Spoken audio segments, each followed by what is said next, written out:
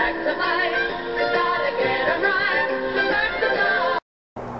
Hello there, my television neighbor. It's me, Mr. Roberts.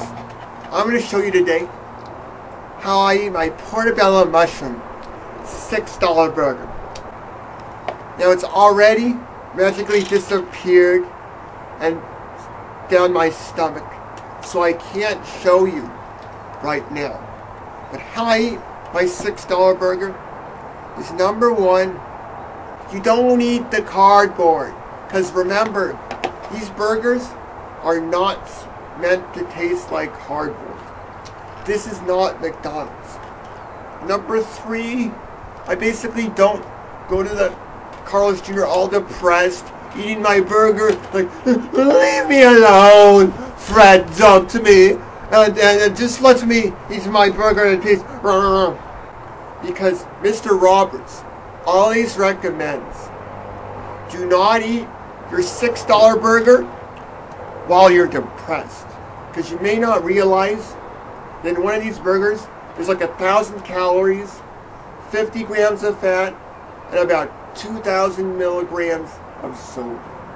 I wouldn't want anyone getting mad at me because, Mr. Roberts, do you not realize my friend had a heart attack and died because you suggested you should eat these $6 burgers while you're depressed. And since my friend was depressed, he killed himself off of these $6 burgers. You know, I wouldn't want that. But how I eat my burger is I make sure I have an empty stomach so I can eat the whole burger.